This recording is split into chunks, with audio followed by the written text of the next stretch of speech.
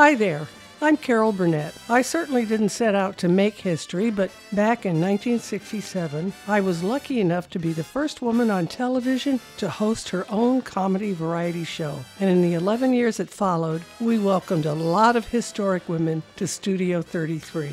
And we had a few behind the scenes as well. It's pretty rare in life that you get to meet one of your idols. And it's even more rare when that person becomes your mentor and your friend.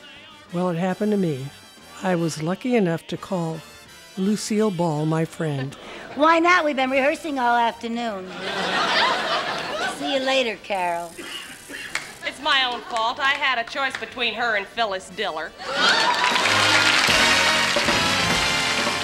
Obviously, Lucy was a brilliant comedian, and she had a lot of experience running a TV show with her husband, like I was doing in those early days of the Carol Burnett Show. She gave me advice and said, "Kid," she always called me Kid, "if you ever need me, give me a call."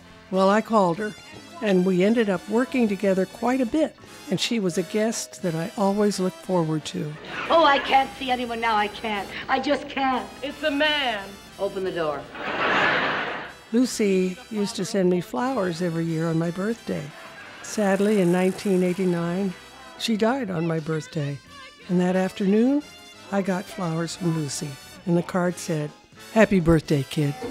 A wonderful camera. Shout Factory and the Carol Burnett Show celebrate great women in TV history, like Lucille Ball.